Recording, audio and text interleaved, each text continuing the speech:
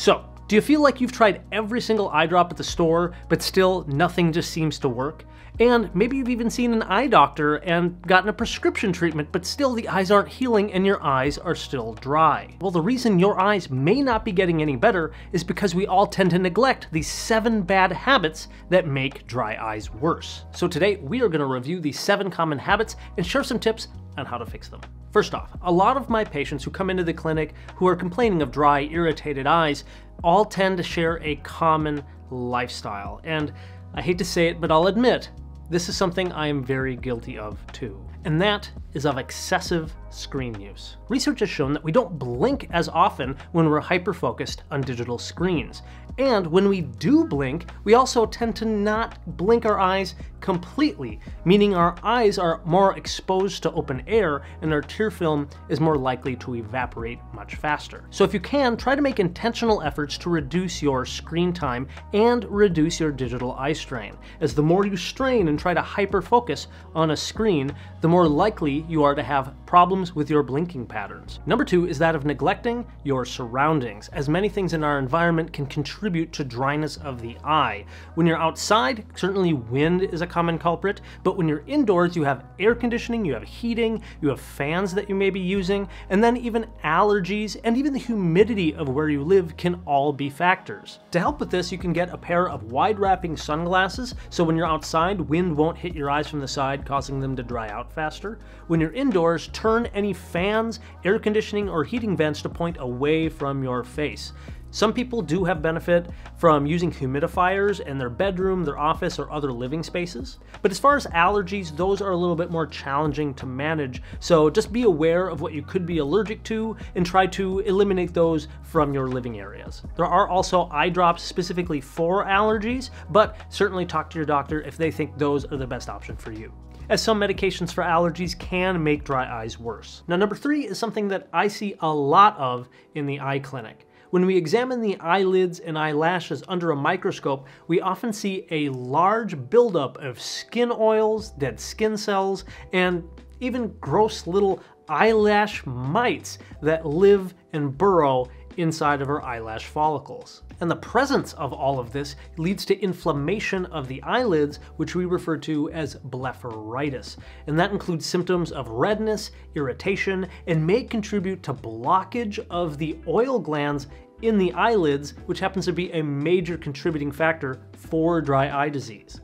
So try to clean your eyelids and eyelashes every 1 to 2 days with some form of an eyelid wipe or eyelid cleanser. There's many different brands of these sort of products on the market, but I'll put some of my favorites in the description below so you can check those out if you want. But this will keep your eyelids and eyelashes clean so you don't get that nasty buildup of gunk and irritation. Number 4 is unfortunately a very common problem. There are many different artificial tears and eye drops on the market, and many people just reach for the first one they see, and this oftentimes leads to not only those drops not working very well, but also, in some cases, may even make their dry eyes worse. The common culprits for this are the Get the Red Out drops, as these drops have additives in them that help constrict blood vessels on the eye to make the eyes appear whiter.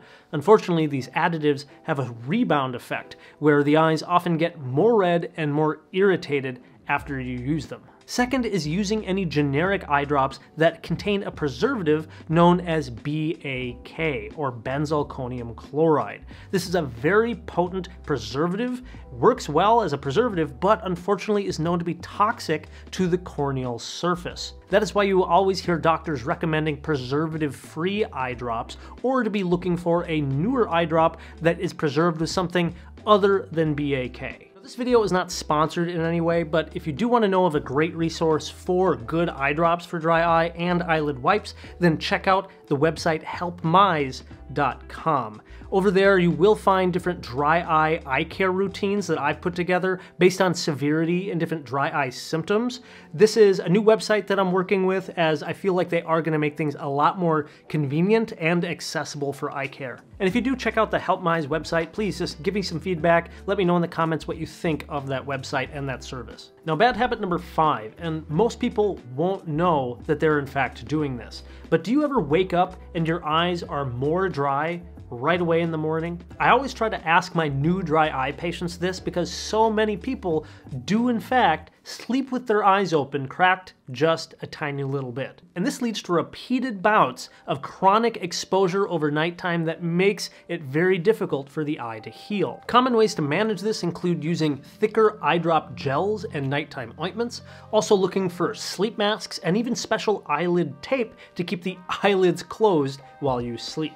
Again, there are several brands of all of these, but I'll put some of my favorites in the description below so you can check those out. Bad habit number 6 comes from either not managing or just simply ignoring other health conditions. This includes autoimmune conditions, diabetes, rosacea, and hormone issues, as all of these can cause dry eyes to get worse or may at least cause a flare-up of your symptoms. So if you do have any other health conditions that you know of, make sure to manage those and keep them in check, as that may help prevent future outbreaks of worsening dry eye symptoms. And finally, bad habit number 7. And this is again something that I am occasionally guilty of myself.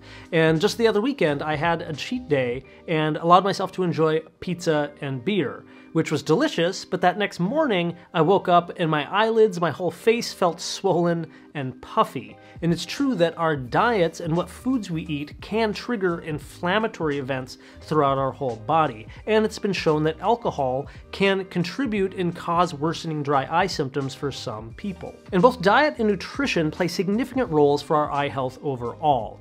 If you do want to learn more about how diet affects dry eye specifically, I did record a live stream several weeks ago, and I'll put a link to that video up over here to the side so you can check that out. Either way though, I hope that this video brings you some awareness to things that could be going on in your life that may be making your dry eyes worse. Otherwise, thank you so much for watching, and I hope you have a fantastic day. Keep an eye on it, and we'll see you in that video.